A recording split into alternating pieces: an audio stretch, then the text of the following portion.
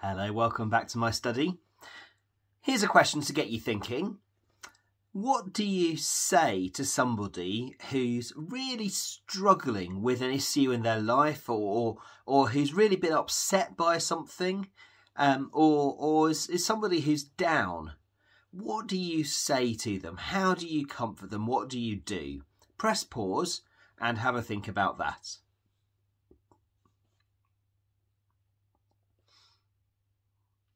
Well, I guess you could say, would you like a cup of tea?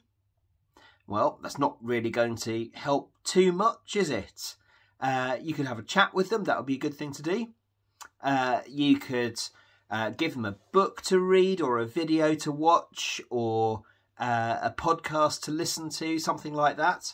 Any of those things might help a little bit. You could pray with them. That would be great. What does Isaiah do with the people who are struggling in Judah and Jerusalem? Let me take you to Isaiah chapter 35 and verses 3 and 4. Here we go.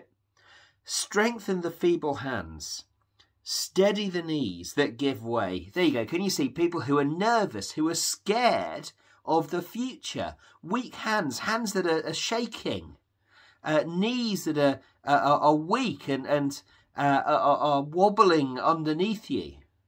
These are people who are scared. Strengthen the feeble hands, steady the knees that give way. Say to those with fearful hearts, would you like a cup of tea? No. Say to those with fearful hearts, be strong, do not fear. It'd be rubbish if it stopped there, wouldn't it? That would be pull your socks up, and that doesn't help anybody. Be strong, do not fear, your God will come. There you go. The source of our hope when we're in a tough patch, in a difficult place, is God himself. Strengthen, steady, be strong, don't fear, because your God will come. He will come with vengeance, with divine retribution.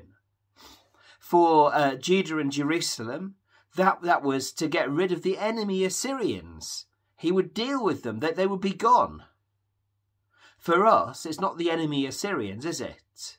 It's sin and the effects of living in a fallen world that crouches in around us and attacks us and makes life pretty rubbish sometimes. God will get rid of all of that eventually.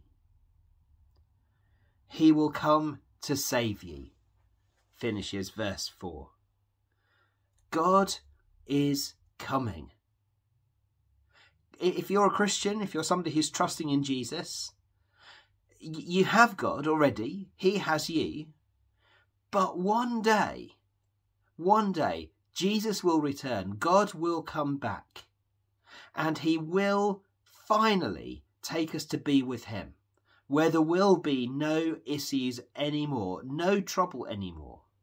We have a final hope, a certain hope in God. So what can we say to our friends or whoever who's going through a hard time at the moment, who's struggling? Well, we can say, strengthen.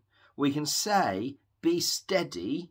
We can say, be strong, don't fear, because your God will come. He will save you, and all of this stuff you're going through will be dealt with.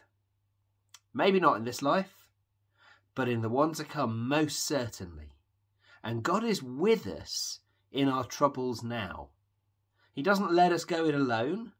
He doesn't say, oh, I'll save you in the future and you've got to make your own way between now and then. He is with us already. God is with us, Emmanuel. He is here. And he will bring his full salvation in our full experience one day when we see Jesus face to face. Let me pray. Father, thank you that we don't need to fear, that we can be strong and steady, that our hearts don't need to be troubled, because you are with us now and you will come. You have saved us and you will save us. Amen. See you soon.